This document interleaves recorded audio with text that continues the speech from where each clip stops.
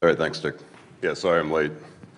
Um, so, all right, so I'm going to talk about the reverse condition for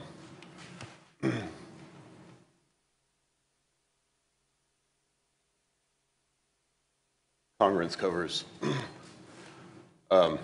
So last time I was here at ICTP, I guess I remember standing in the lunch line with Alan Reed, and he was asking me whether the Bianchi groups might be virtually fibered, and whether the sort of techniques we had used to analyze the Lerf property for Bianchi groups might be useful for that. And I guess out of that suggestion, I think a year or two later, I came up with this condition for three manifolds to be virtually fibered, and that's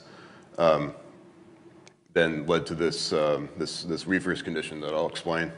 And so now, this semester we've been at the Institute for Advanced Study, and he asked me, well, can you, essentially the question, can you do this similar thing for congruence covers, at least of Bianchi groups? And so that's what I want to talk about today, is sort of what progress I've made in that question. It's a little more specific question than that, so I'll get to the more details. So the plan for the talk is to first talk about the reverse condition and virtual fibering.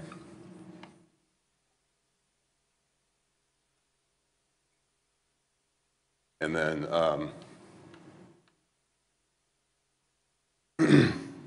and talk about Bianchi groups.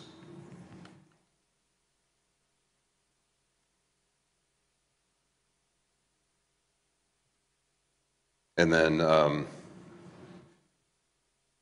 little bit about, so I'll describe the Bianchi groups, and then about congruent subgroups, and the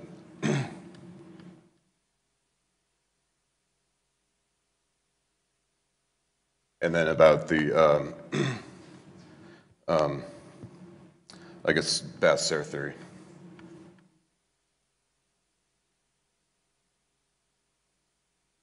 And how you can apply it to get certain Bianchi groups which have congruence covers that are fibered. Okay, so so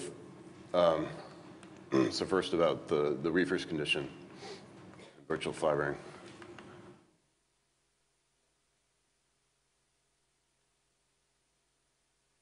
Okay, so here we'll have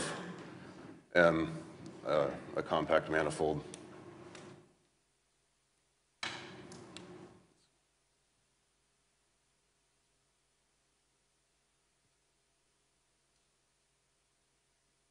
With boundary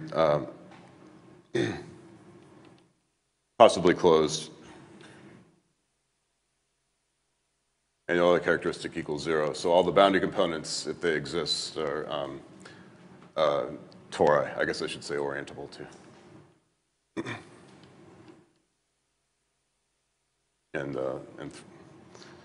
three manifold. So so examples would be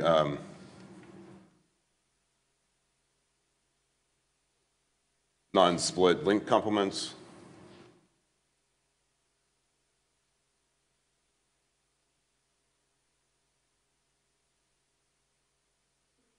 Oh, sorry, I forgot to put aspherical here as well. So the universal cover is contractible, or it's equivalent to a variety of other things, like pi 2 is 0 and pi 3 is 0. And hyperbolic three manifolds.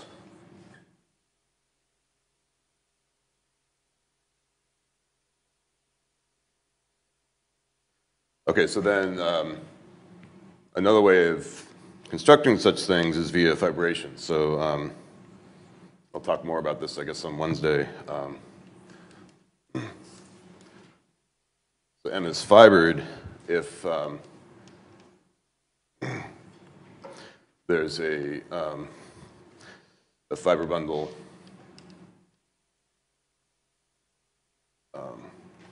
So we have a surface, compact surface vibration over the circle. So equivalently, there's it's a mapping torus.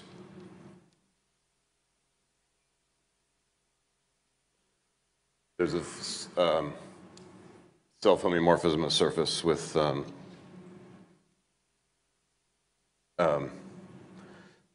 M is homeomorphic to the mapping torus of phi. So it's sigma times, we multiply it by an interval, and then we identify endpoints.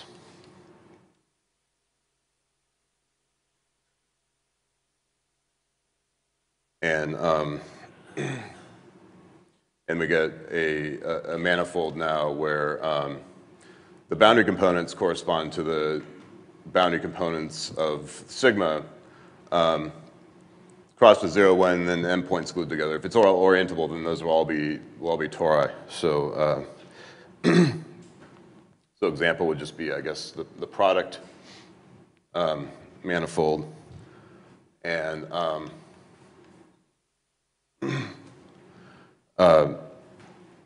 figure 8 knot complement. So if we take a regular neighborhood of the figure 8 knot in the 3-sphere and take its complement, it's well known to be to be fibered over the circle. So is the Whitehead link, I guess. So so this fibers with a genus 1, once punctured surface fiber. This fiber is actually in infinitely many different ways, which it can do since its first Betty number is 2. All right, so so then M is virtually fibered if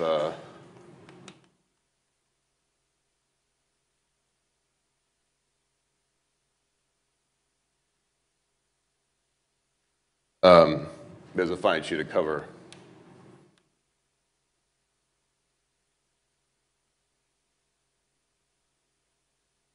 M tilde of M, such that M tilde fibers.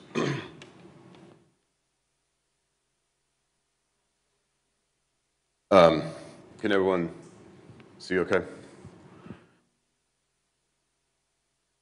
All right, so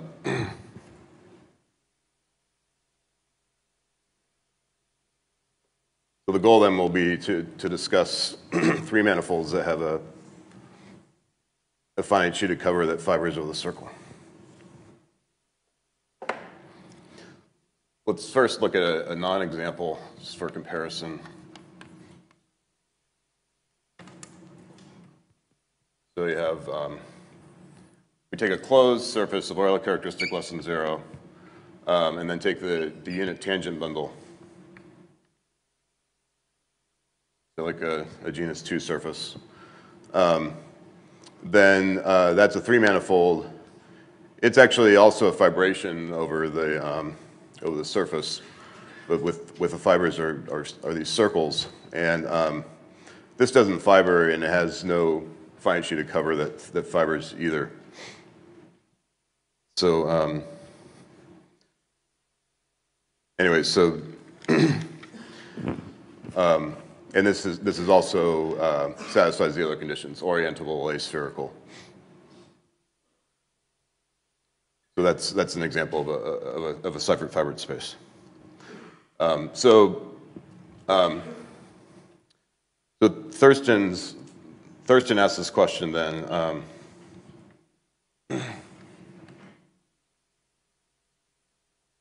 Are hyperbolic 3 manifolds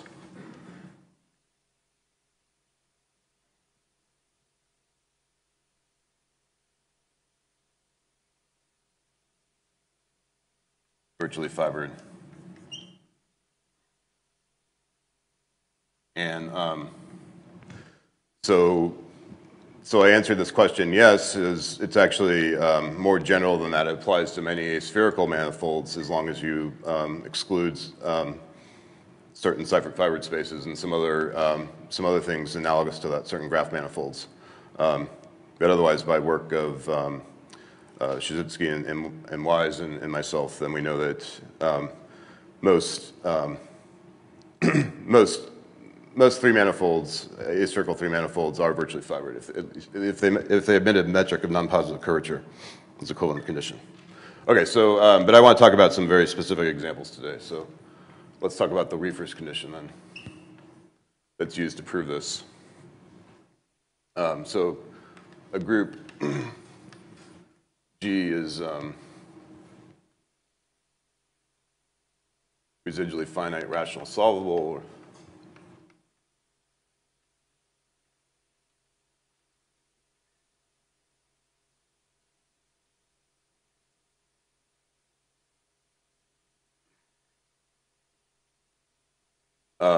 This is Reifers for short, that if there exists a filtration of the group by subgroups of finite index, which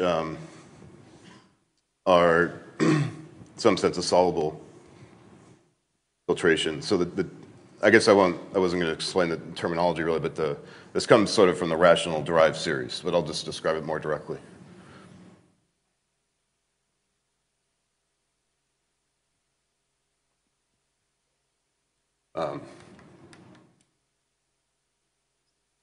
So we have G naught, G1, et cetera, so that the intersection of GI is trivial, so it exhausts G, and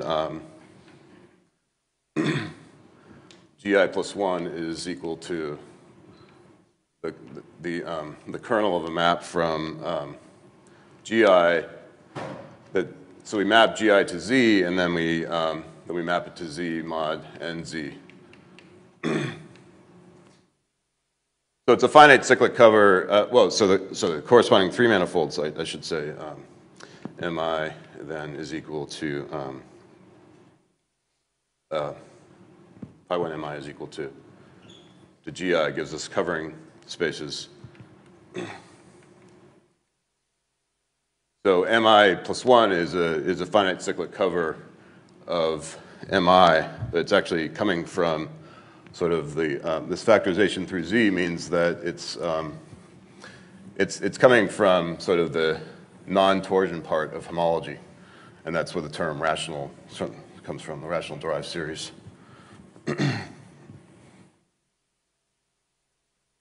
So you have M. And there's some embedded two-sided orientable surface in there, which is non-separating. So that's responsible for some map of pi 1m to maps to Z. And then we take, so then that maps to Z mod NZ.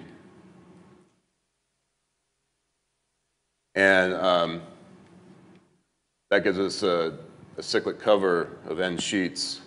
So we'll see, number of copies of this surface here.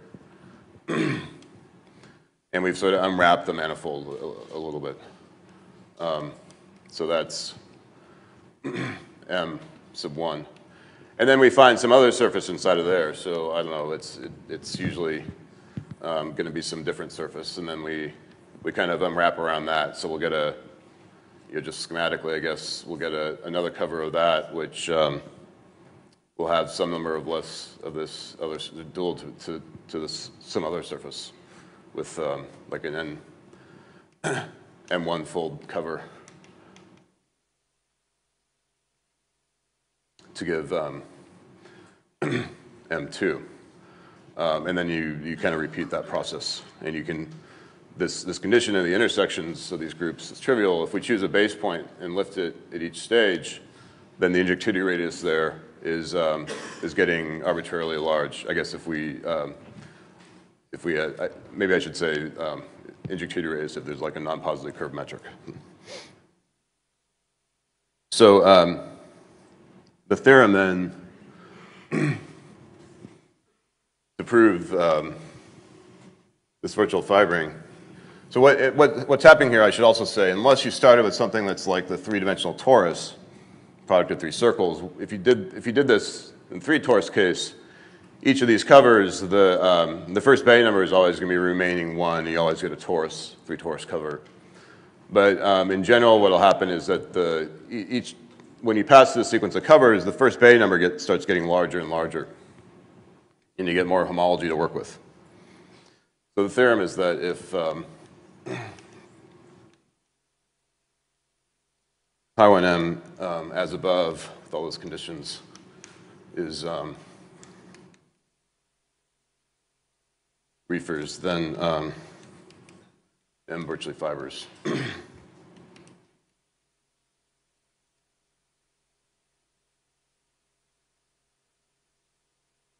In fact,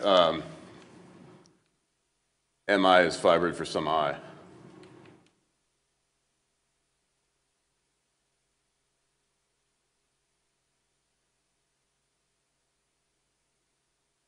All right, so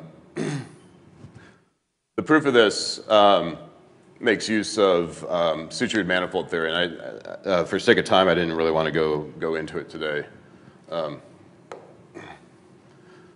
But roughly the idea is that there's a kind of obstruction to fibering. So if we have a surface like this is non-separating, it's not a fiber, then there's some non-product piece in here, part that that's an obstruction to this complement from being a product. And the idea is that if you choose the surface right here, choose the cohomology class due to it correctly, then you can make it so this non-product region also maps trivially through when you map to Z. So there's the criterion is that the cohomology class should be on a top dimensional face of the Thurston norm unit ball, if you know what that is. But then that will satisfy this property. And so that means that these non-product regions will kind of lift. These are called the guts. These will lift to these covers. And what will happen, so they'll keep lifting to a cover until you get to a cover where they become homologically non-trivial. So maybe it happens in this M1 cover, and then it turns out that your first Bay number will increase, and when you pass to a different cohomology class, you'll have cut up this guts in a non-trivial way, and there's a complexity that reduces, and you get a smaller collection of guts in some sense. I think there's a variety of ways in which one could make that complexity precise. But so because of this cofinality of these groups, then if I take any loop in the guts here, it'll in one of these covers, it'll eventually be homologically non-trivial, and then you'll see that some sort of suture manifold decomposition has to happen, and these complexity has a property that it can only be of finite length. So at some point, at some stage, you'll get a surface with trivial guts, which means that it's fibered over the circle. So that's sort of a brief outline of the proof. Okay, so so now when I first came up with this condition, I didn't really know of any examples of reefers groups except for like the free group and the free abelian groups and a few other examples. So the initial examples were like free and free abelian groups. I suppose here finally generated is really the case that we're interested in. And free products and direct products.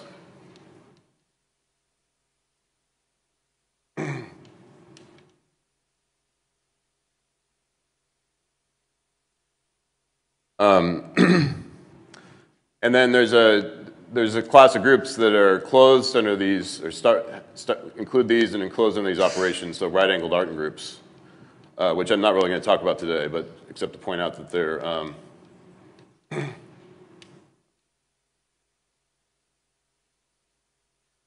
and then subgroups of, which is key here. So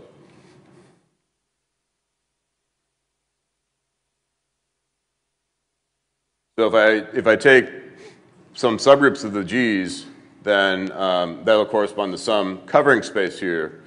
And when I pass these cyclic covers, it'll induce cyclic covers of the corresponding covering space, and of the same kind of flavor. So so that's so if I can. So as far as I know, all the examples known, let's say, finally generated RFRS groups, come from subgroups of right-angled Artin groups. So that's essentially the only way that we really know how to define RFRS, these RFRS groups. So so what I want to talk about today then is sort of a new method of proving this this condition. And by happy coincidence, when I discovered this condition around the same time, Hagelin and Wise had found methods for producing lots of subgroups of right-angled Artin groups, so-called special cube complexes. And so eventually we had lots of examples of these kind of three-manifold groups that had RFRS fundamental group. Okay, so so now I'll talk about Bianchi groups. Is there any questions so far?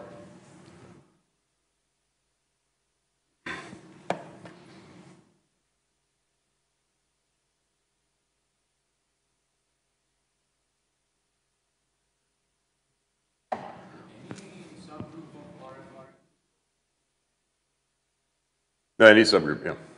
Because the property, if I take a subgroup and I intersect it with each of these GIs, then I get a sequence of a filtration of subgroups which satisfy the same kind of property.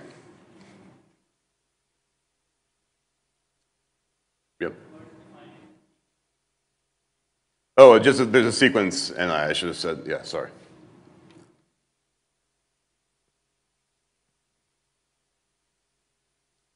In the case we'll consider today, actually, the NIs will all be the same number. Okay, so let's talk about Bianchi groups now.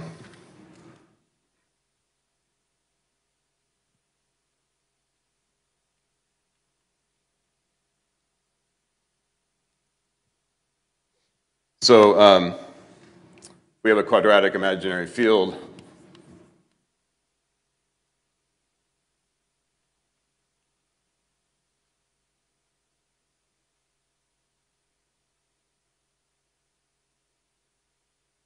Q adjoin the square root of D minus D. Here D is a square-free integer. So the square root is not an integer. Then OD is the ring of integers.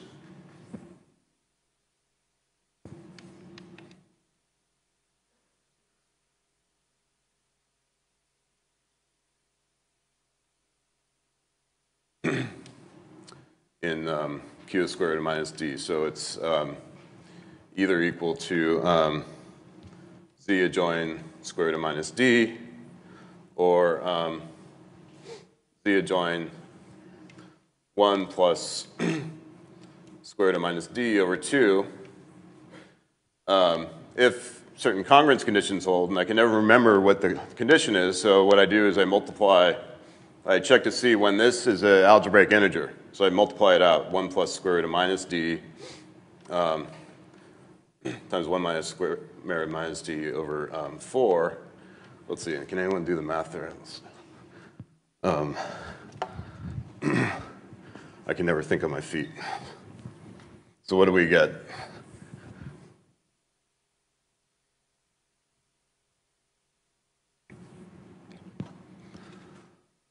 All right, I guess I have to think of my feet. Okay, 1 minus d over 4. So that's when d is congruent to minus 1 mod 4. Right. Okay, so we got this condition here, and then this is if d is not congruent to minus 1 mod 4. All right, so gamma d, then I'll denote the group of 2 by 2 matrices with entries in OD, and then we projectivize. So this is the space of plus or minus. So you can think of it as cosets of the center of PSL2, of SL2, A, B, C, D, determinant 1,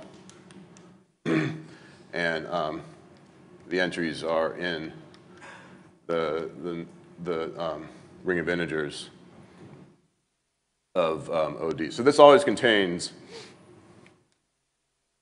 PSL2Z, which some of you know and love, and but it's usually, so this is of infinite index in these groups in general. Okay, so an example of subgroups, well, let me, sorry, I forgot to say, so gamma D is a discrete group of isometries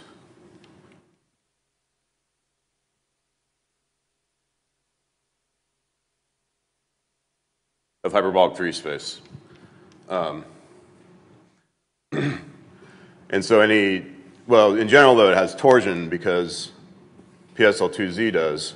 Any matrix at trace 0, for example, will be an involution. But if I take a finite index torsion-free subgroup, then I get a non-compact hyperbolic manifold by quotienting H3 by that subgroup. And so, for example, of subgroups, pi1 of the figure 8 knot complement is a subgroup of PSL2 of O3. Okay, so a congruent subgroup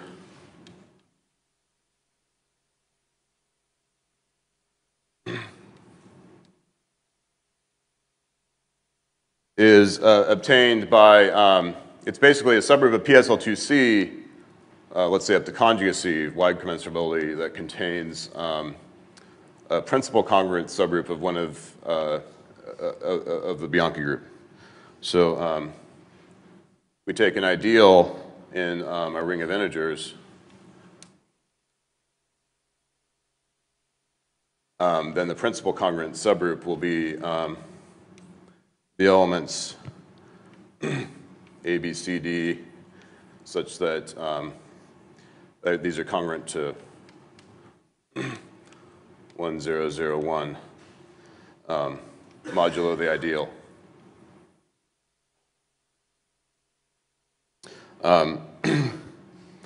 So then gamma, let's say commensurable with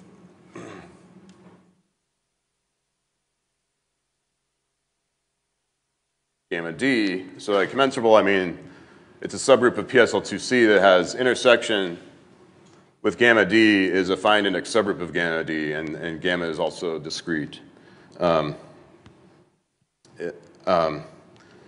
This is congruence if it contains one of these principal congruent subgroups.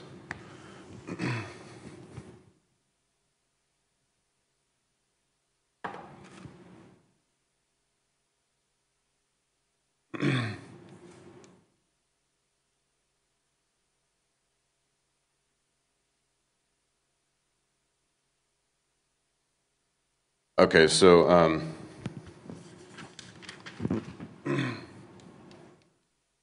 the standard example a congruent subgroup, so that's not just a subgroup. So any subgroup of gamma D that contains one of these principal congruent subgroups will be congruence. But if you take gamma 1, so that's PSL2 of Z adjoin I, then we take this element of PSL2C, and again, I'm abusing notation with not putting in plus or minus. This is in PGL2C. Then gamma, if we take alpha and we adjoin it to gamma, well, we get something indiscrete. But if we take alpha gamma 1 alpha inverse intersected with gamma 1, this you can check as a finite index subgroup. It's a congruent subgroup of this Bianchi group. So this guy is congruence. And if we join an element to it, then we get something that's congruence as well. But this guy here, since alpha is an involution, it's trace 0 in PGL2C, then alpha normalizes this group. So this is actually contains this guy with index 2. It's a discrete group. And yet it doesn't lie inside of PSL2 Z adjoin I. So and that's because here this doesn't have determinant 1, so you have to divide by the square root, and you move outside of the field of definition. So in general, though, these guys will be will lie inside of the commensurator of gamma D. So these will lie inside PGL2 of Q adjoin the square root of minus D. So here we allow matrices of arbitrary determinant. And then we get the commensurator. So the commensurator is the set of elements that when you conjugate gamma D by them, the intersection with gamma D is finite index. Okay, so now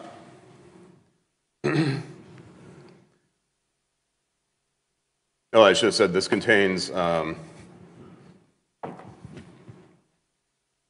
gamma 1 of the ideal generated, the principal ideal generated by 1 plus I.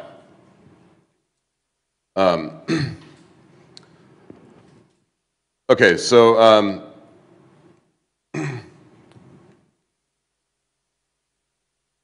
let's look at some other examples of principal congruence groups. So let P in OD be a prime ideal.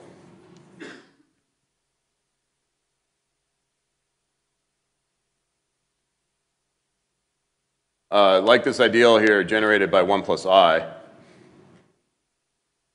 And N of P is the norm of the ideal, is you take the index as a lattice. It'll be a lattice inside of OD, so it'll be some finite index lattice. You take the order of the quotient, or the index, if you like, and that is the norm of P.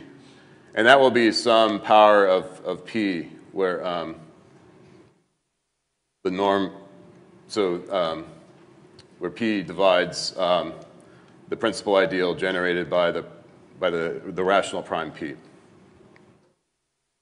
Then we get an infinite sequence of principal congruent subgroups by taking powers of this ideal.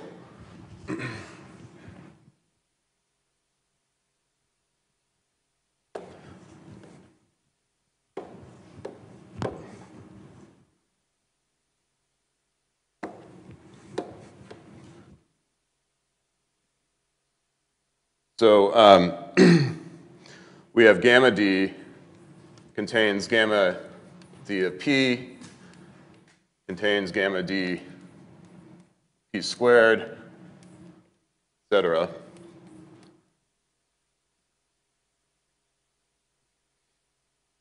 This is a cofinal sequence.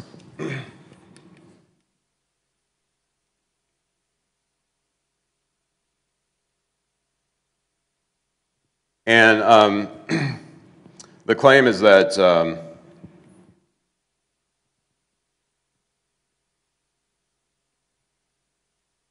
gamma d of p to the I modulo gamma d of p to the I plus 1 is isomorphic to z mod pz the j for some j.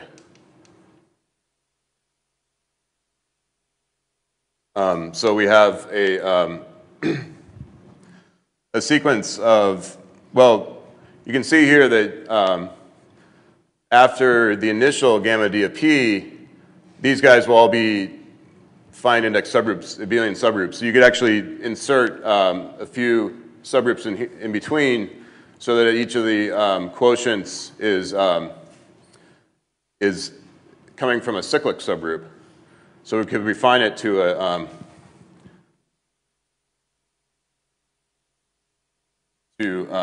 GI such that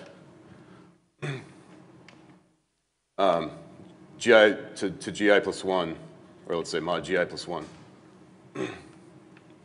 is isomorphic to Z mod PZ. So the proof of this is essentially the binomial theorem, or at least the fact that every element in this quotient has order P.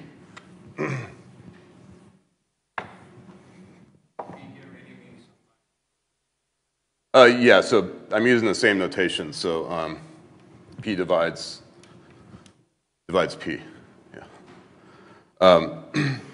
Okay, so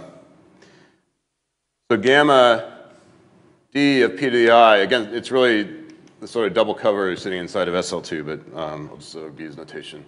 So this is contained in I plus M2 of P to the I is another way of writing it. So we take the identity matrix and then we add some matrix whose entries are all in the ideal P to the I. So let's take 1 plus A, I plus A contained in here, and you take I plus A to the P will be, we expand that out.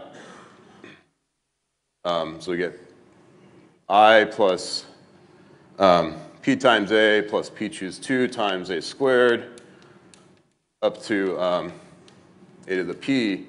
And we see that each of these is contained in P to the I plus 1. So their sum is as well. And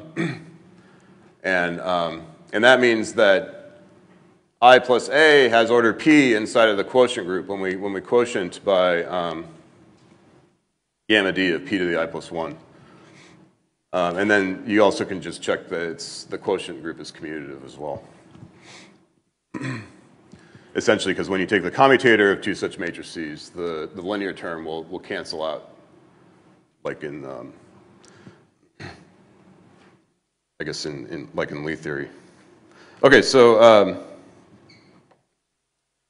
so that quotient then is a free abelian P group, and so now we can get to the actual question of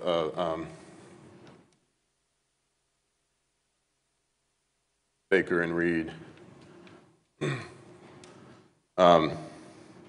When is this sequence, or some, I guess, refinement of it,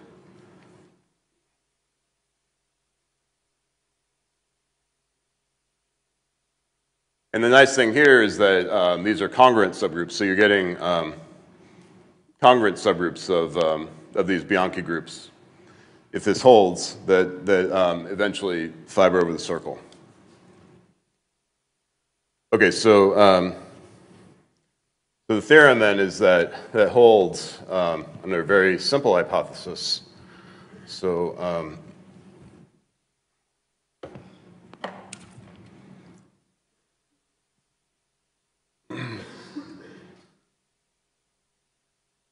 so this holds if H1 of this principal congruent subgroup I take H1 with integral coefficients, let's say, I guess I'll put the coefficients in there, has no p torsion. There's no p torsion homology of this principal congruent subgroup.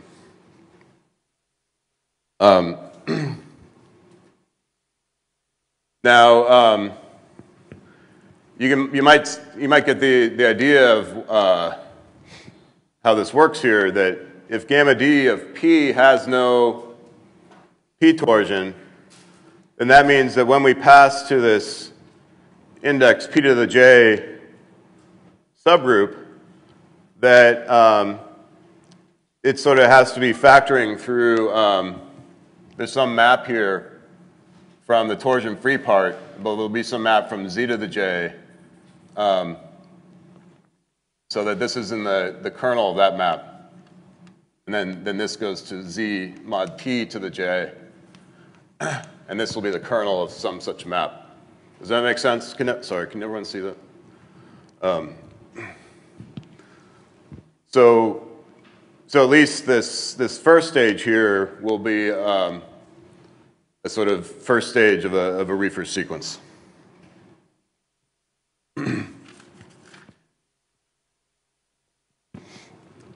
Is there any questions so far? I don't know how much number theory people know, but anyways, so this now gives many examples of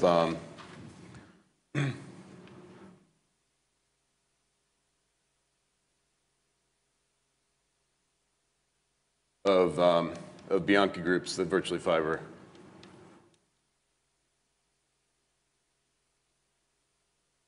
Which have a congruence cover that fibers.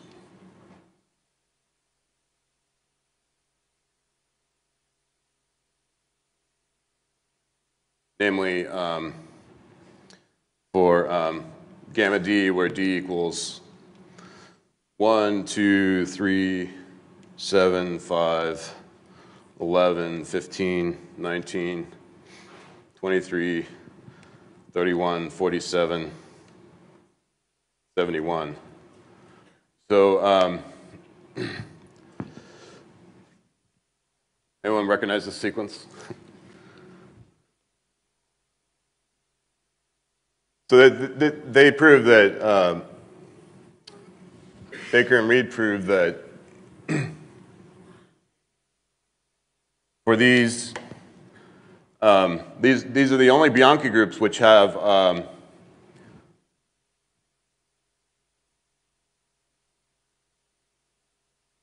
these are the only Bianchi groups with a principal congruence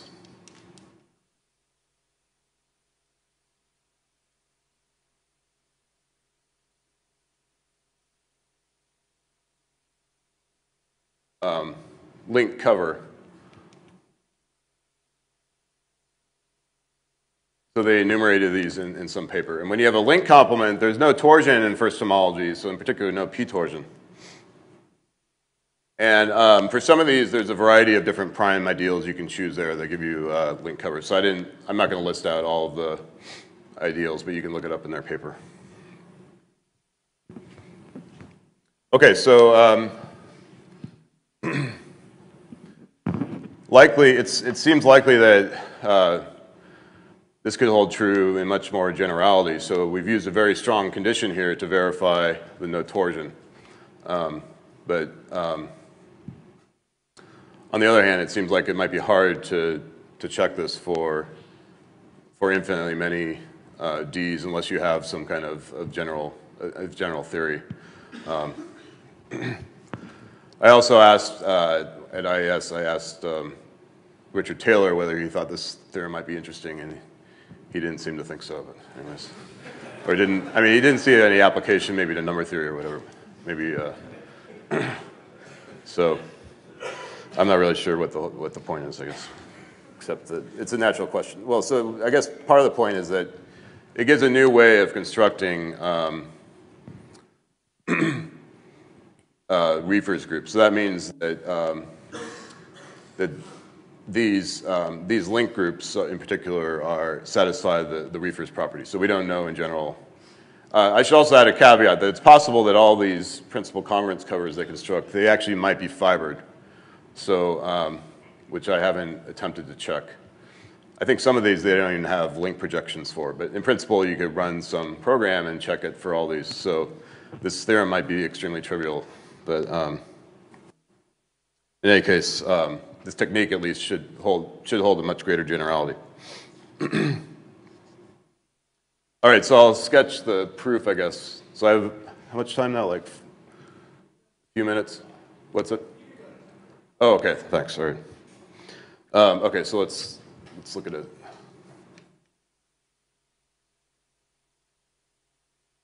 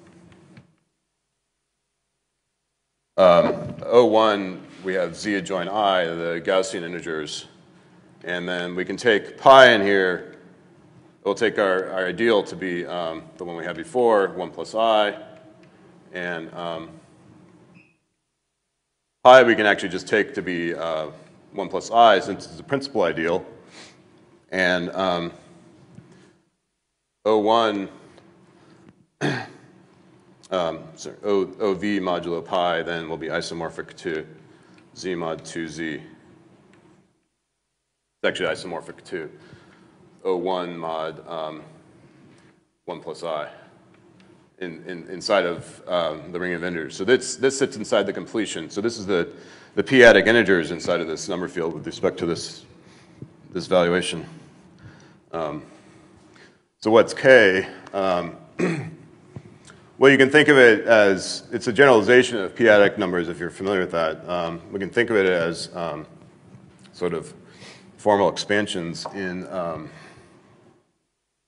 so k is equal to the sum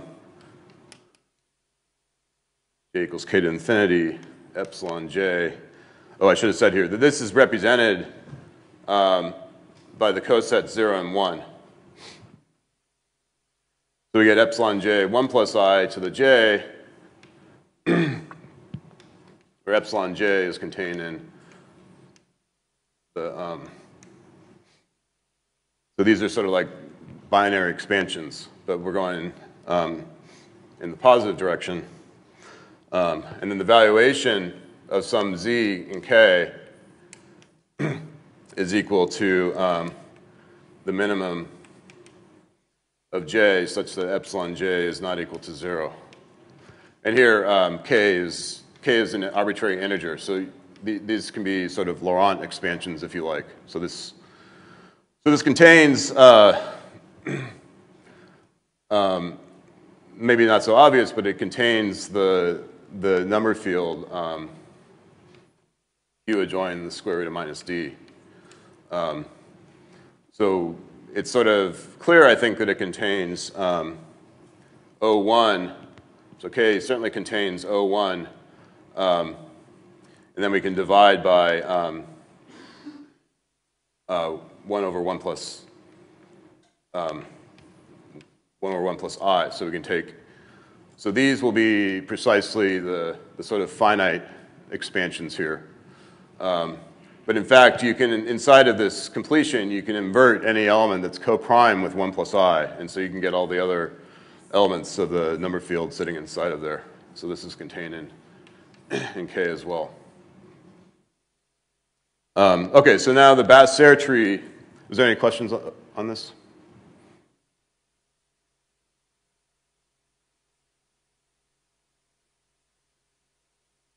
The vertices are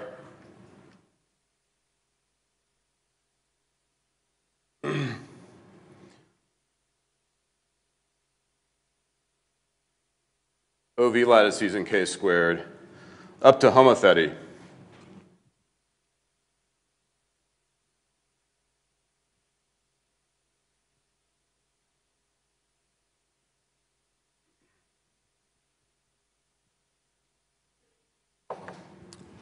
Maybe I shouldn't say lattice, I should say rank 2 modules.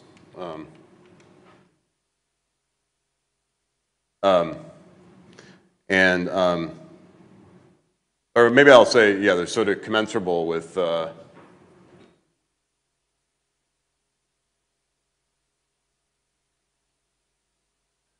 OV squared. That's kind of what I mean by a lattice. So up to homothety, so up to multiplication by elements of K.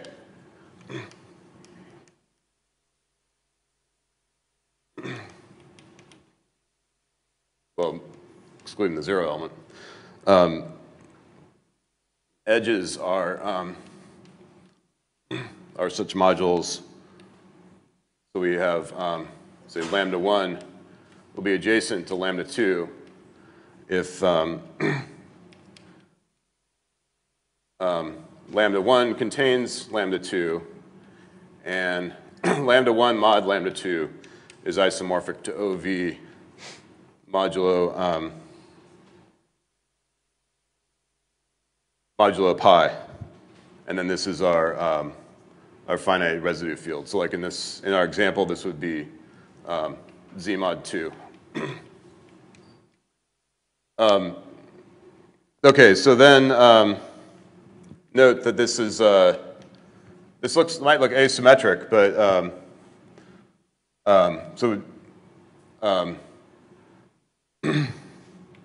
but if we take lambda 2, then it contains, by this condition here, it'll contain pi times lambda 1. And we'll have, because it's rank 2, the corresponding quotient, lambda 2 mod pi lambda 1, will satisfy the same condition. So that's why we take things up to homothety, so that it's, this condition becomes symmetric.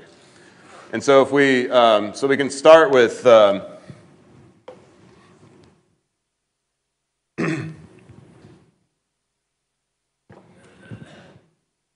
OV squared, and then this will be adjacent, so that will give us some vertex of the Basse tree, and then we can sit inside of here. There's OV direct sum pi OV, and there'll be pi OV direct sum OV sitting inside of there.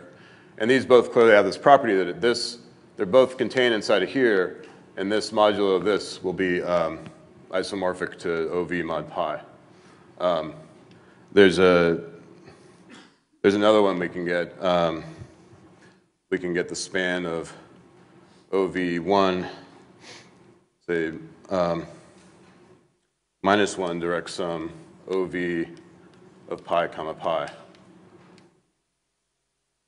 So see if I chose that right, then that's anyways, that's an example. So in the case of our example at hand, these are the Basse tree has degree 3. In general, it's the degree of the residue field plus 1, the projective line over that residue field. All right, so now GL, the claim, I guess, is that this is a tree. So in general, what we'll see here are the degree will correspond to FQP1, where FQ is the residue field.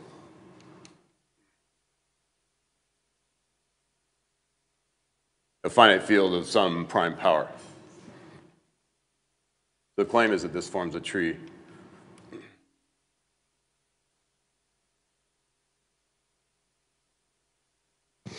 And Sarah has a beautiful book written about this called Trees, so you can read all about it there. Okay, so the nice thing about this tree is that GL2K acts on this tree.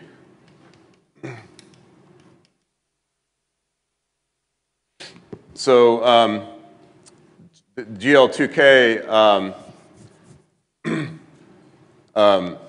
if I apply some linear map to one of these lattices, then I get a lattice or one of these modules that has will be commensurable with OV squared. So that's not that hard to check, and that it also preserves this sort of adjacency property of these lattices. In fact, adjacent lattices are represented by Fricka involutions, so we can let epsilon be 0 pi 1 0 times OV squared. What do we get there? If I'm thinking of OV squared as like represented by column vectors. So this is an involution.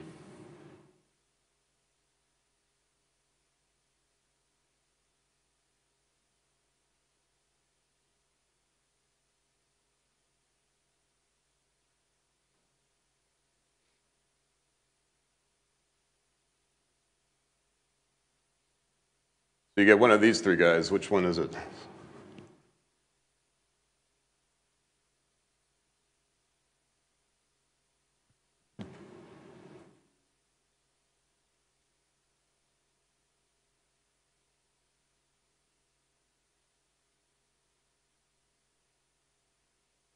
Cameron?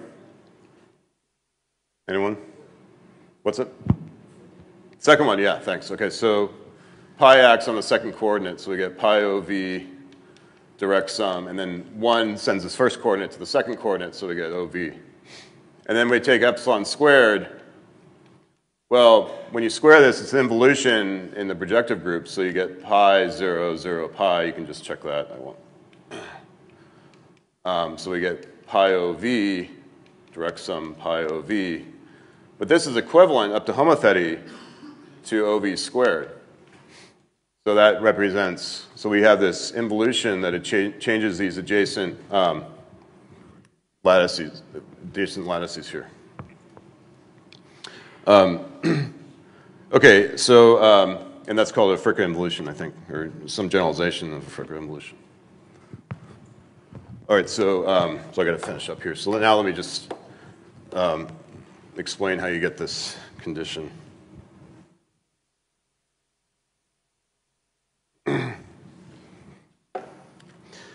So let's let theta be SL2OV.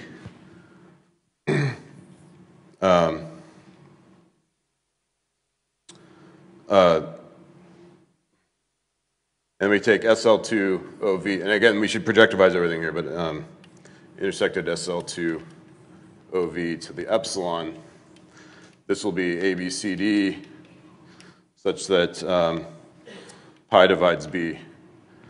So in other words, the valuation of B is equal to 1.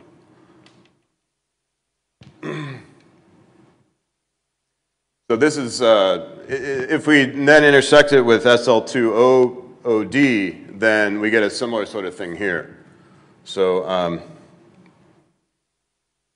if I take SL2Z of I, intersected SL2Z of I to the epsilon, and this will be the 2 by 2 matrices such that B is congruent to 0 mod 1 plus I. It turns out then if you intersect with all these adjacent guys conjugated by their corresponding Fricker involutions, then the intersection of all those will give you the principal congruence subgroup when you induce it on gamma D. So we restrict to, but actually we're going to restrict to gamma of P, this hypothetical principal congruence subgroup that is torsion, has no P torsion in first homology, like these link complements of Baker and Reed. And this gamma of P, mod gamma of P intersected with gamma P epsilon is a abelian P group. And since by our hypothesis this is torsion free, then this will be sort of a Riefers subgroup. So now what you do is you sort of work your way outwards in the Basser tree. GL2 k squared acts transiently on the vertices. You can check. Or actually, yeah, so GL2 of Q adjoint square root of minus D will as well.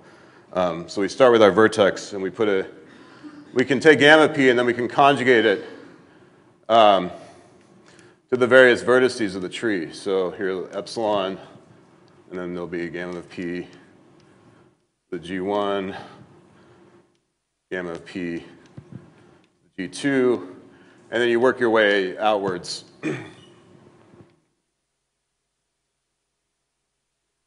And gamma of P contains gamma of P intersected with gamma of P to the epsilon and contains gamma of P intersected gamma of P to the epsilon intersected gamma of P to the G1, etc. And the claim is that this is a Riefers sequence.